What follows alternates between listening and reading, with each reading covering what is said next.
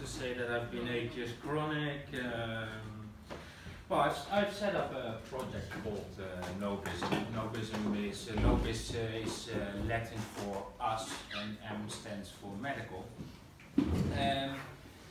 I've set up this project to try and see if we can do our own patient-driven research and support other research.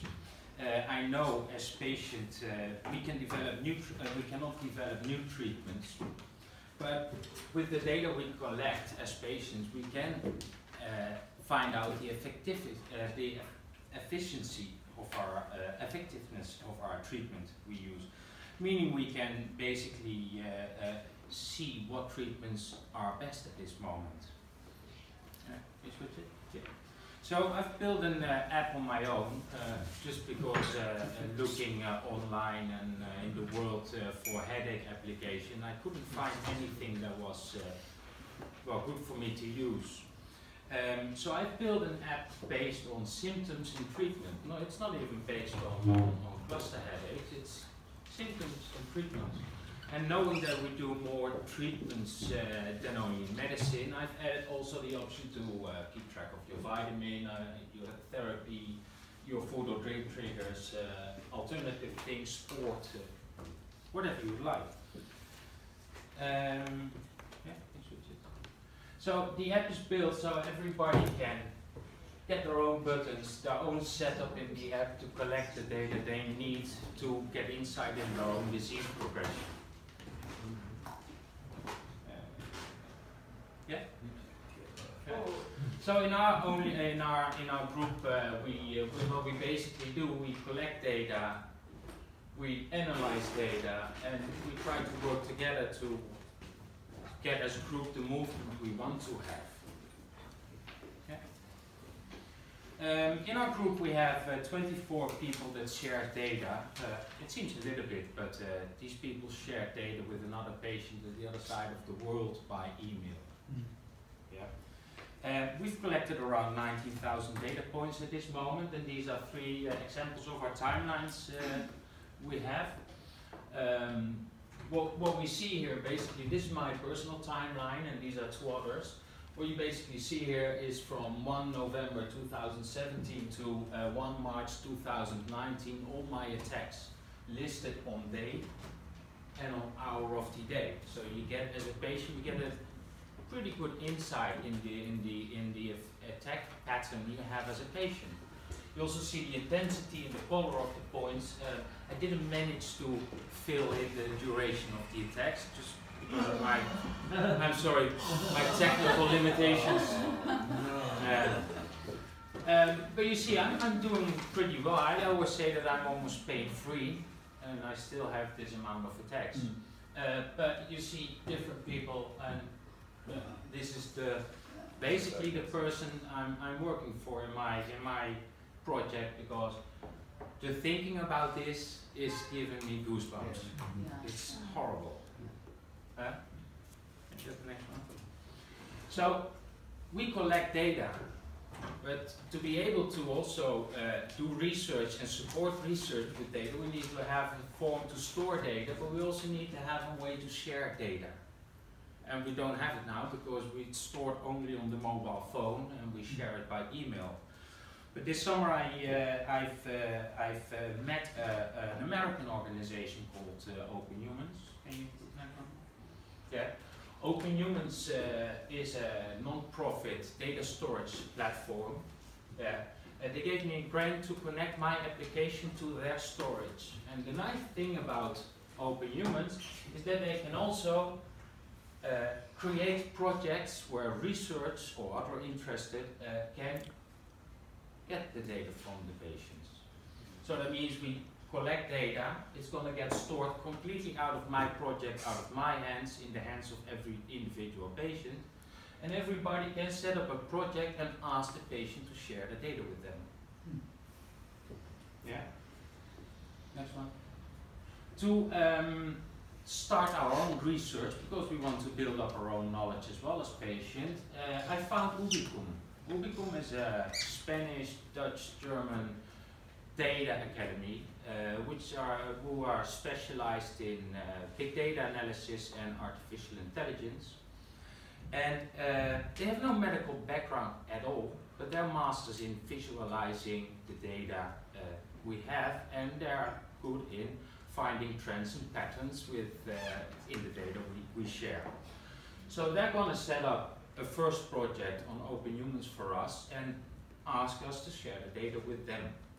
Yeah.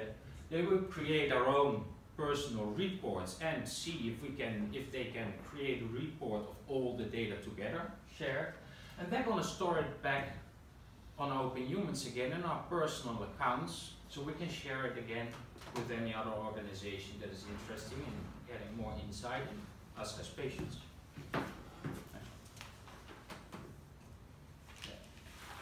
This is a big picture. Yeah. But what we can do can be used by anybody in the room here. My app is free to use. Open Humans is free to use.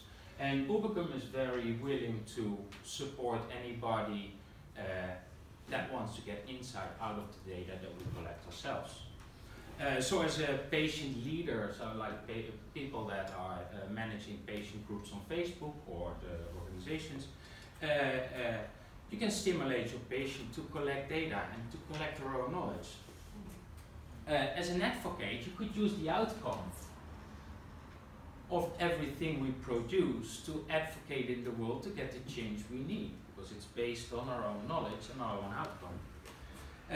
In my point of view, patient associations or alliances like the European Migraine and Headache Associations, they're in between a little bit of patient leaders and patient advocates, so they could use it on the both sides.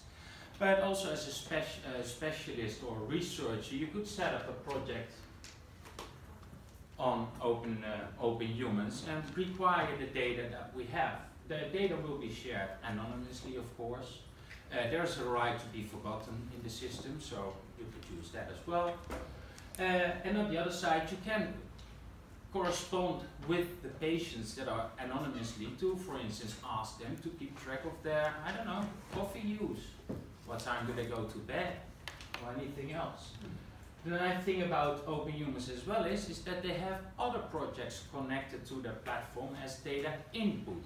That means I'm currently wearing my Fitbit data. That means I collect every step I take and I share that in my own account, and I can share that with research.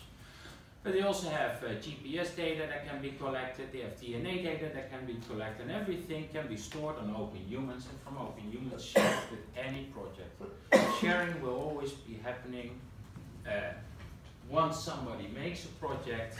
Every individual patient will be able to decide by themselves if they find it an interesting project to share with or not to share with. For research, I think, like I was thinking about a little bit about your baseline. I don't know how you collect your baseline. I think you do it with a questionnaire. Yeah. Imagine you can use. Could you go back to the timelines? The second or third ones. No, up. Yeah, this one. One down. Yeah. Like if you use patients that collect data already before they start your research, you have a baseline registered. You know exactly where this patient comes from and how he's been in the past. So you also know if you have a natural change in his or a cluster length or anything, you can have some more knowledge about it than just asking a question. How many attacks did you have last year? How many clusters did you have last year? How was the intensity and everything?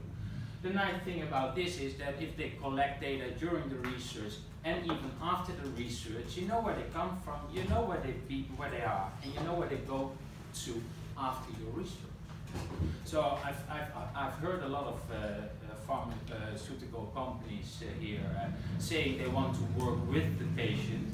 I also hope that you have the willingness to support us patients so we can collect our own data and share it with you. That's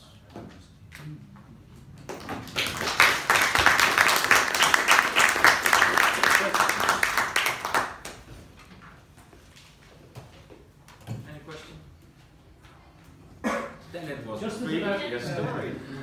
An obvious question maybe, but GDPR?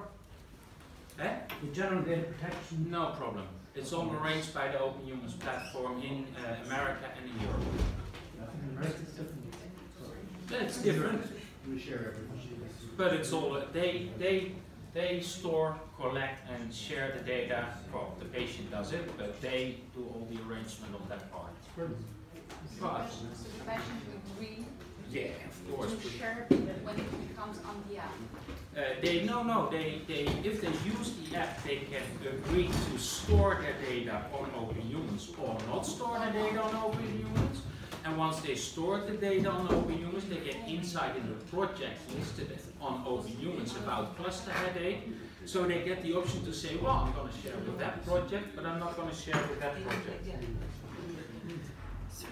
Roger, how you, if you decide to mark the issues you feel to manage your headache, can you share this with all participants, right? So they can use The same treatment. the same treatment idea. I mean, will they see in their system this new button? Oh, no, not yet, but that's an option. Yeah. Like I've started with the application with the 15 buttons of myself in the library, and I just put a button on my app to say request a new one. And I have over 300 buttons of symptoms, medication, and other treatments listed in my application already. Yeah. And the funny thing is, you get more insight about the patient because you don't only ask about cluster headache. A lot of patients have various diagnoses, so they keep data about symptoms about all those diagnoses instead of only cluster headache. So it's taking away a little bit the glasses and look with an open eye. It's asking the patient to tell their story. On your application, do you explain shortly? Yeah, what it's if about? you install the app. Yeah, we have it. Yeah. But I was thinking that other members maybe to join your approach. Yeah, I've made a manual which I send to people that have questions at this moment. I just rebuilt the whole website to be able to show it like that nobism and Open Humans is listed. And I'm working on the other stuff, but this is a one-person project, and building an app, maintaining websites, doing the talking with all the groups, and in every country is a lot of work. Because we also have we call it calendar. Yeah. On our. Yeah, but that's a lot of work too. I've seen It's it. a lot of work, but none of your work is more international. Yeah. Our work is more Belgian. Yeah. So Yeah. what you do is very interesting for us. Thank you. Did you do systematic research with the data you collected on your within this app? Good question. Yeah. No, not yet. Why not? My knowledge is limited. I can do a lot of things. I've been able to. It's a shame that I don't have it on the disk there, but I've been able to build the personal reports for everybody that shared data with me every month. I did that with Tableau software, which is basically software used for businesses to analyze trends in their sales. So I used that to build the timelines and to show the differences, the changes in intensity, duration, and frequency. But I've started working on trying to find all the data points connected with an abortive treatment to be able to say something about the abortive treatment. And that's what became already very difficult, and that's why I was so happy to be to found the nobism. Yeah, it's a very nice app. And did the patients who are willing to enter their information in that system, did you ask them to provide a consent? No, because they send it already to me by email. So they have to open the email button, they have to write down my email address and then say, I'll send it to that person. Yeah, but I think what Patrick asked is the key question. As soon as you will start to do systematic research, but then it's stored on Open Humans already. And that will be the next problem, where's the server and oh yes. Yeah, we try to do something like and that, and it drives you crazy. So I think collecting and doing But they have that already That's a all super done. start. Yeah. But, as soon as this becomes systematic research, you will run into numerous problems. Be aware. I think you No, I really understand. move forward. But I can That's only a- take every yeah, step by step. Yeah. So every time I found an obstacle, I try to go over, under, through it, around it. Around it. Yeah. That's why you are a classical equation. And then Begrijp ik helemaal. you can do it, you can do it. Eigenlijk hoort daar een Blackberry stempeltje op. Word because we tend to think the more the better, right? The more the better. Yeah.